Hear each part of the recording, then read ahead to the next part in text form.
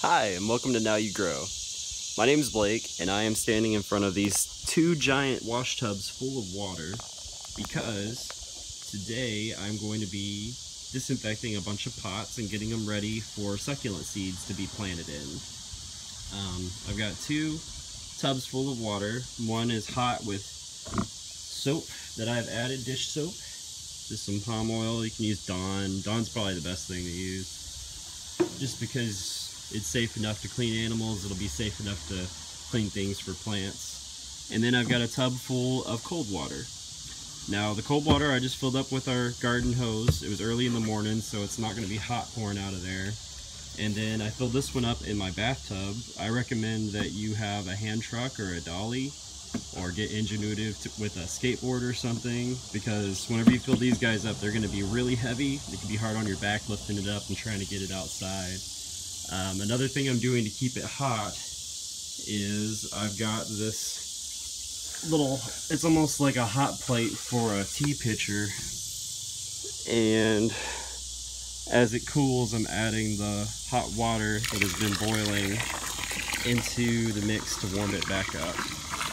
And just as well, I'm going to treat myself with a little bit of this hot water and have some ginger green tea ready for me as a treat while I'm doing this, because I had a really heavy breakfast and ginger green tea is great to help with digestion.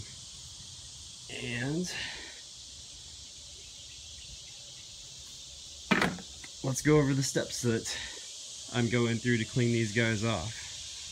First thing I did was I rinsed all the extra grit out of these pots so that it won't have debris floating around in my soapy water that could possibly transfer into the other water or remain on the pots. And as they soaked, I pulled all these stickers off, because you can still get debris and stuff trapped on those stickers, and even though it's probably not that big of a deal, I just like to be thorough whenever I'm cleaning. And of course we agitated the soap and got it nice and bubbly before we started soaking these guys. Whenever you're cleaning, I've got a wash rag. You can use a sponge or whatever. These are all plastic pots. This isn't a demo for terracotta or anything else, but it would be good for glazed pots and plastic pots. All the same, this process. Terracotta pots, they can absorb minerals and deposits from the soil and plant. So there's a couple of extra things you want to do for that. I'll cover that in another video. But whenever you're washing, be sure that you're thorough. I'm being as thorough as I can with one hand. And you want to wash every little nook and cranny in there, in between the holes on the other side. Make sure you get that nice and agitated. And around on the edges, on the bottom, and on the rim. And then once you got it all nice and clean, we're going to put it into the cold water, because cold water helps to separate the soap from the surface of the plastic. And after you feel like you've gotten all that off and it doesn't feel slippery to the touch anymore, go ahead and put it on a surface that allows air to pass through to dry. You don't want to stack these guys right away, because you'll trap moisture in between them and possibly let bacteria or fungus or pests make that their new home. Mosquitoes are really bad about pots that have the little rims on the edges. They just, I don't have any pots like that out right now, but if there's any surface that gathers water, mosquitoes can lay their larvae in there, and it's just, you know, it's good to find a good place for them to dry out. You might be tempted to put them out in the sun, but the sun can degrade the plastic over time, so I've got them in the shade in a place where the wind isn't going to be too strong and blow them away.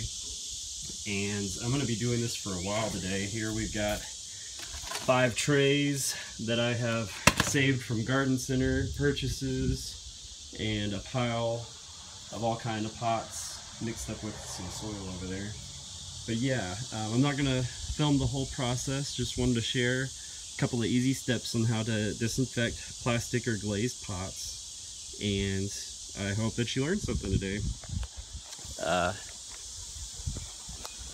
I'm about to enjoy some of that tea, and then I'm going to really get to work and start pumping out a few other videos Upcoming videos will be some of my processes with the succulent seeds and how I mix soil for them, and some different approaches I'm going to be taking to trying to grow them. I'm going to be trying several different techniques that I've learned online, so we'll see how that all turns out. But I hope y'all all have a great day, and we'll see you on the next one. Bye.